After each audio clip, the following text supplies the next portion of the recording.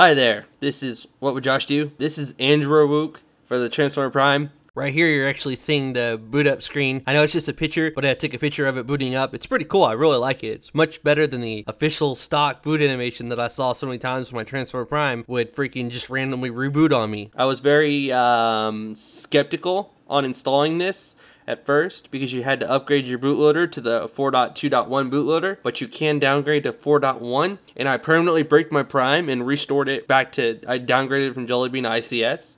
So I'm very comfortable with the fact knowing that I can just use my NV Flash and restore it if I brick it. So that's why I'm installing this. So I just got it up and running here. Let's go through the settings real quick. You don't really notice too much different, like under sound, display, storage, battery. I just flash it so the battery's not going to have a clue what's going on here. Not very much on there, as you can see. I've installed Twitter, QuickPick, and a couple other small apps, so it's got plenty of space left for HDMI. It is a little different, and my daughter now entered in the living room, so if you hear her, I'm sorry. 3D output, I don't know what that is, but the launcher is pretty cool. You can see by this video, my launcher is way freaking different than normal. Like when I drag this down, it's kind of like Jelly Bean 4.2. But you can actually change that, and when you press on it, it's going to prompt you need to reboot your Transformer Prime. And when you do, you'll have your normal little thing at the bottom here for your your time and notifications, and then you'll have your back and home and recent apps right here. So it's pretty cool. You can choose whether you want it to look like this or the other way. So, and I mean, I don't notice too many other things that are different. Under developer options, it is a little, it's about the same. I flashed it, and of course it has one of those aroma installers. I don't like it because you sit there and you're like, should I add this? Should I add that? Should I add this? Should I add that? And I'm the kind of person that kind of wants to just check everything, but then you have conflicts and all kinds of stuff, so I'm just, yeah, this has a custom kernel on it right now, so the clock speeds should be a little bit higher than default. Tool, media scanner, device host name, general, maximum. What can I bring it up to? Wow, I can go all the way to 1800. Let's go on that right there, and you can just look. That's more advanced. That's out of my league stuff right there. So we do have Super SU. We are rooted. Does it say I have? Yes, it says I have Pro. Okay. I did choose to have the Pi Launcher installed. But yeah, that's about it. When you hold down the power button, I'm not sure what happens. If I choose restart, nice. That is very nice. How many times have you, because you only have power off options in stock Android, how many times have you turned your phone or tablet off, meaning to turn it back on, and then you went to do something, and then you're wondering why you didn't receive that phone call, or why you were, you gotta wait for it to turn back on. I hate that they have not put the reboot options in stock Android. You've got to install CyanogenMod or some other ROM that has that enabled. So that's pretty freaking cool.